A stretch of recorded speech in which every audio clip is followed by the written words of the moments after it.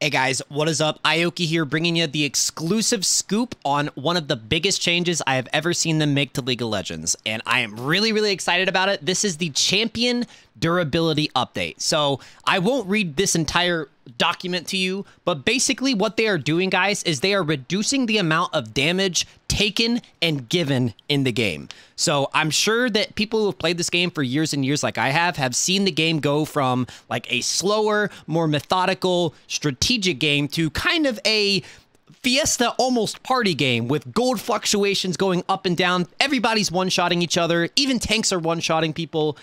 It's just gotten a little out of hand. So it says, why more durability? Devs and players agree there's currently too much damage in League of Legends. True. While tons of damage can be fun and exciting, we believe that increasing champions' defensive stats will be beneficial for letting players showcase their skill by giving them more opportunities for counterplay and to live out their high moments. And I 100% agree with that. I think back to the earlier seasons, you know, season 3, 4, 5, and the team fights were so much longer, like, which really like gave you more room to showcase your skill. Because the longer a fight goes on, the more room there is for error, the more room there is for good players to capitalize on the enemy team's players. You know, when your health bar doesn't just go from 100 to 0 in the blink of an eye, you've got a lot more wiggle room. It puts a bigger emphasis on positioning and decision making, and these are really good changes, guys. So here's a TLDR of what you can expect in your games for the champion durability update. Players will feel that their champions are dealing and taking less damage. Burst champions must commit more resources or be further ahead to get quick kills, and bigger windows of opportunity for counterplay. Skirmishes and team fights, as I said, will last longer. I think this is one of the best changes they have ever done for the game, and here's the actual numbers. So the base health for every single champion in the game is going up by 70.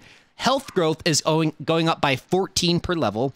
Armor growth is going up by 1.2 per level. MR growth is going up by 0.8 per level, and the total difference at level 18, you can see the numbers. The heals and shields are reduced, so all healing effects in the games are reduced by 10%. That's massive. So we're talking Summoner Heal, we're talking Yuumi, we're talking Soraka, we're talking Lifesteal, we're talking all healing effects in the game reduced by 10%. Same thing for shields. Grievous Wounds has been reduced. Runes, all these runes changes are being nerfed, and this is such an exciting change. Like, I genuinely think that this is going to change how League of Legends itself feels. It's going to change the champions that are good. I think that this is actually going to be a little bit of a buff to bot lane, because we're not going to be getting visited by, you know, a level 6 Zed when we're like level 4 and getting one shot.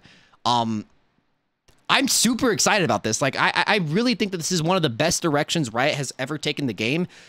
It's kind of sad that it's taken this long for them to do something like this, but I'm really excited about it. And like, just top to bottom, you guys can read through all these numbers if you want to, but I mean, even the damage that Baron is doing is being reduced. The turret damage is being increased, which means that turret dives are harder. You know, if an assassin actually wants to turret dive you, he has to really think about, you know, am I going to get out of this alive? I am so excited about this. I can't wait to see the effect that it has on it. And when it finally ships, you guys already know that we're going to be playing it. So make sure you guys are subscribed to the channel so you can see all the different changes in place. But I think that this is going to make League of Legends a slower, better game. And I'm all about it. Like, everybody likes having that, you know, the occasional one shot, but this change is going to make it so that you actually have to commit resources or be super far ahead. So I think it's going to be rewarding like high skilled assassin players, and not being so punishing for players that aren't necessarily making mistakes. They're just getting one shot out of nowhere. I'm really excited about all this, as you can tell. I would love to know your guys' thoughts on it down in the comments. Yeah, can't wait. Let me know what you guys think. Take it easy. Peace.